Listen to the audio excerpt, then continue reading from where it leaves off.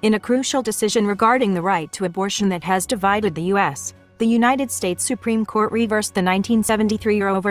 Wade judgment by a majority of 6-3 on Friday. Up until now, abortion was a constitutional right. And in the first 24 weeks of pregnancy, women in America had the choice of getting an abortion. However, overturning the landmark judgment allows all 50 states in the country to decide whether to ban abortion or not.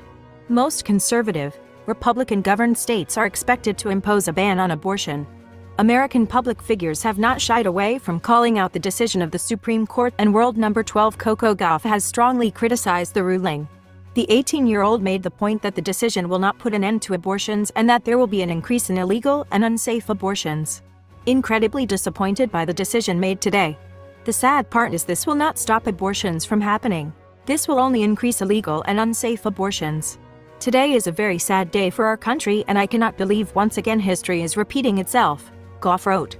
America's former world number 1 Andy Roddick also slammed the decision, stating that the party that supported the decision has won the popular vote only once in the last 30 years. Scottish ruling for an opinion supported by a party which has won the popular vote once in the last 30 years, once, Roddick wrote on Twitter.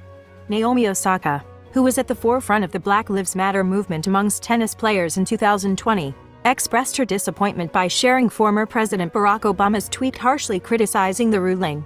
Today, the Supreme Court not only reversed nearly 50 years of precedent, it relegated the most intensely personal decision someone can make to the whims of politicians and ideologues, attacking the essential freedoms of millions of Americans.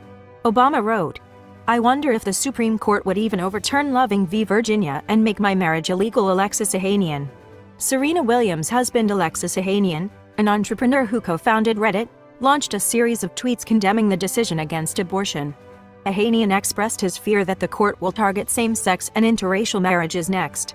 "Looks likely same-sex marriage will be next.